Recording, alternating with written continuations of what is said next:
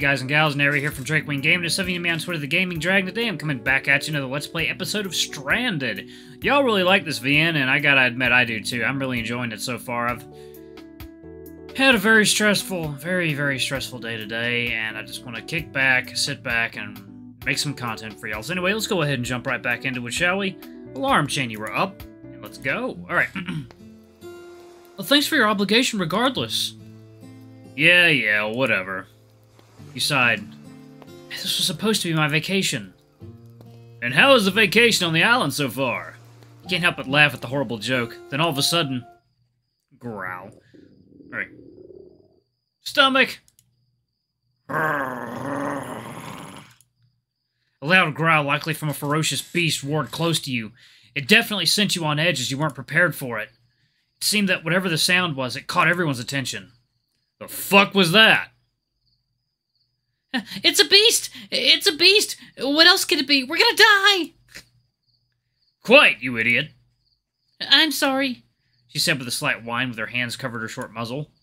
Shh! Everyone went dead silent, listening to the origin of the sound. Everyone's on the lookout for our surroundings. Only the sound of the campfire filled the silence. Everyone turned towards the source of the sound. It was closer than you guys expected. Are you fucking kidding me? The growl came from none other than a certain bear among us. What do you mean? That scared the hell out of me. Sorry, I couldn't help it. It makes its own sounds when it demands attention. That's alright. I'm just glad it's nothing bad happened. I guess it's about time for food. Shall we see what we've got from the wreckage? Oh, yeah. Hey, Lucy, help me out a second, won't you? Okay. Wait, I'll help. Come on, Baru. I'm hungry. All four of them quickly went to the stash corner and gathered as much of the salvage as they could before placing everything in front of everyone. Fortunately, in addition to a med kit, we got some canned food from a floating carton, along with some bottles of water with the flight company's logo printed onto it. Unfortunately, with the strict law applied, each bottle of water was only a sad 100 milliliters. As Kim was counting the stock that we had, something caught my attention. I scooched closer to Kim and had a closer look. Don't you think it's weird that this plane has canned food packed on board? I exclaimed as I rummaged through the cans that were on the ground. Now that you mention it, you do have a point. Good eyes, Ahsoka. Unexpectedly, he placed his hand on top of my head and gave a few gentle pats. Pat? I blushed, trying to gather the words to reply to such a compliment. I was simply stating the obvious. Well, for whatever reason it was, let's just be glad to have some food here. It doesn't seem like we have a lot of food, though. There are 7 cans of food and 6 bottles of water. It's more than enough for all of us for tonight. 1 can for each person, and an extra can for whoever still gets hungry. I said while glancing at Barrow before letting out a chuckle. What?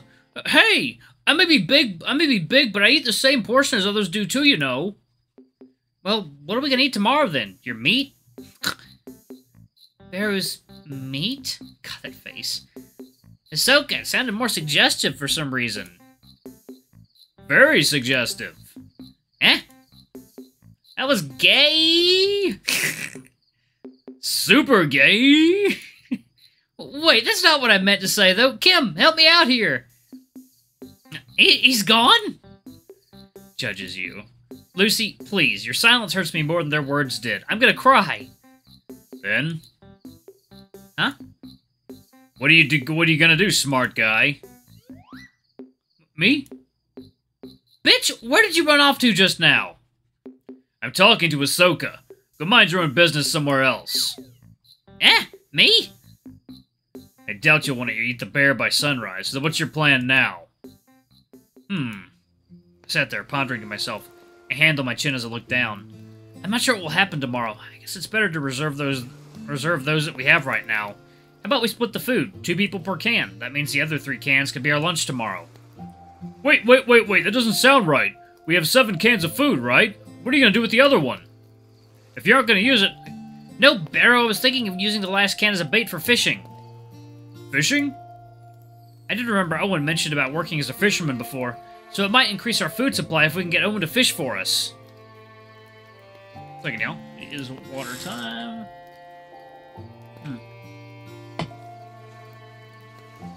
Heh, not a bad idea, kid. A good leader should know how to make good decisions. I thought Kim was the leader. It doesn't hurt to have two, said Terry while he glanced at Kim. I was never a leader, actually. You did act like one, and it's getting annoying. Huh. So, we settled the food rationing problem. Now we have to choose a partner to share our food with. I'll start. Not with Mr. Blue Cheese here. Blue Cheese? I'd pick Lucy. Well, that caught everyone's attention. Why me? Simple answer. You're already next to me. Besides, as if I want to share anything with these nut jobs. Oh, then I guess I'll go with Owen. Well, that's good enough for me. What about you, Hisoka? Who do you want to share with? Wait, you're making me pick? I'm not exactly forcing you, but if you don't want to, it's fine. No, I don't mind picking. Was just a little surprised is all. Well, take your time, Hisoka, he said, smiling. Who should I pick to eat with? Oh my, oh, what's this? Notices your questionable life decisions over here. Kim, yeah, let's pick Kim. Mind if I share with you, Kim? Yeah, sure, I don't mind. Do you think half of a can is too little? No, it's pretty understandable given our current situation. Don't you worry about it. You made a great suggestion, Hisoka, he said while putting his hand on my shoulder and smiling. Thanks, Kim. It's really reassuring to hear that. I feel much more sorry for Barrow, though. He had to deal with Terry. You will be missed, Barrow. Your sacrifice shall not be in vain. He'll be fine. Maybe. I don't sound very sure about it, though. Anyway, you can have my half if you'd like. What? Don't be nuts. What are you supposed to eat? No, it'll be alright. No, I'll be alright. I can survive a night without food. Even if that's the case, it still wouldn't be fair for the others, though. Eat your half or I'll make you. Alright, I'll eat my half, okay? Damn, kid. He pops open a can and starts scooping the food inside with a handmade spoon. He motioned the spoon at me. Ah. What are you doing? Oh, feeding you? Just eat it first and leave some for me? Jeez. I puffed my cheeks due to embarrassment, not even trying to look at his dumb face. Sorry. I'm just lightening the mood.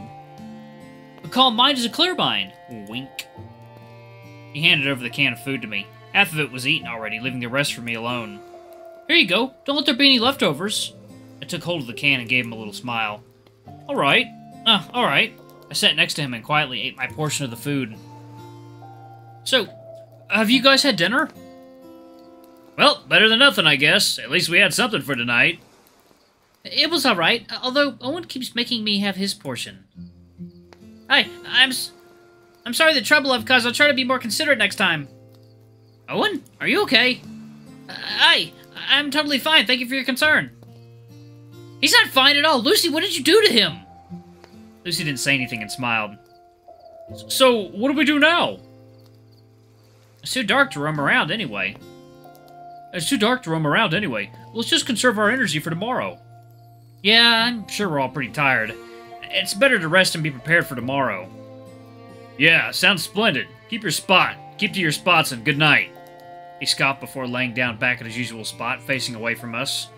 I sighed and stretched, everyone getting a good spot, distanced away from the fire, equally distanced apart and using whatever they could find as pillows, rocks, wet bags salvaged from the plane, anything. Biro quickly drifted to sleep. Owen was talking to Lucy for a second before heading off, followed by Lucy. The light of the moon lit the entire island as the faint orange glow of the fire complemented the blue glow of the moon around us. You alright, Hisoka? He asked, looking at me as he laid down, several inches away from me. Yeah, I'm fine. Just taking the time to kind of process it all. Everything's just moving so quickly, and being in the situation right now feels like some bizarre fever dream. Yeah, it's hard to take in, even for me. He sighed and looked up at the night sky with me. I'm sure all of us are hoping to wake up from this. All this being a weird dream as we sit in our rooms. Yeah, if only. Oh, one second, y'all. Water time. Oh, I smell something good in the kitchen. My partner is making me some, making us some Cajun chicken. Very interested in that. I felt my chest get heavy again, my heart weighed down by the emotional weight I felt at the airport and in the plane. Good night, Kim. Let's just hope for the best tomorrow, all right? Yeah, good night, Ahsoka, he said before turning away and closing his eyes, falling asleep not long after. It took me a while to do the same, but I managed in the end. Ah, shit, I guess we've reached the end of it. To be continued. Okay, so... Alright, so what happens if you do the other people? I'm gonna go ahead and do that. Yeah, we're gonna make this a full video. Let's load this, and we'll go with Biro. How about you, Biro? Can I share with you? Eh? You want to share with me? I hope that half a serving is enough for you, though. If it isn't, you're welcome to take some of mine. Eh? Don't you need to eat a lot? I told you I ate the same portion as you guys would. Maybe. Oi! What do you mean, maybe? Don't mind it. Maybe.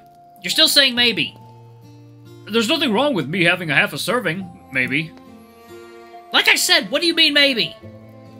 It's really fine. It's not like I want to stuff my mouth full of food. Full of food? You said full of food twice. I am more than fine to have just a quarter of it, you know. Eh? Are you serious? Won't you feel hungry? I'll be fine, Barrow. Trust me. You'll be needing it more than I do. We need your strength for tomorrow, remember? So eat. I handed Barrow a can of food, which he quietly took in his paw. He gave me a distant expression that I've never seen before. At least not from him. A mixed expression of conflicted and longing. Although I didn't have the courage to mention anything about it. Barrow gorged a mouthful as soon as he got the can of food. I'm glad his appetite works just fine, even after what happened today. Not long after, he handed me my portion of the food. Why did you only eat half of it? I thought you were going to leave a quarter of a portion for me. I'm already full, and... Huh? We also need your strength for tomorrow, so eat! Barrow looks away, hiding his face from you. I can't help but break a small smile at that. Despite his big body and his craving for food, he can be considerate sometimes. Will do, Barrow. I quietly accepted and ate my portion of food beside him. So, have you guys had dinner? It's not a pleasant dinner, that's for sure. Well, better than nothing, I guess, at least. At least we had something for tonight. It was alright, although Owen keeps making me have his portion. Ha. Alright, so what do we do now? It's too dark. It's too dark to roam around anyway. Let's just conserve our energy for tomorrow. Yeah, I'm sure we're all pretty tired. Alright, let's go ahead and sleep. Yep. Let's see.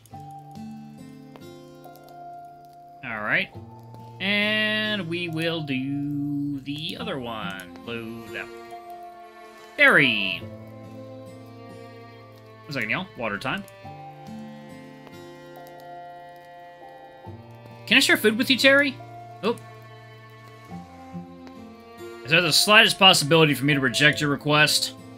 I'm starting to rethink my life choices already. Can I return to the choice box again? Oi, don't go breaking the fourth wall, as you please. Sorry, let's redo this again. Can I share food? No. So fast! What do you mean, no?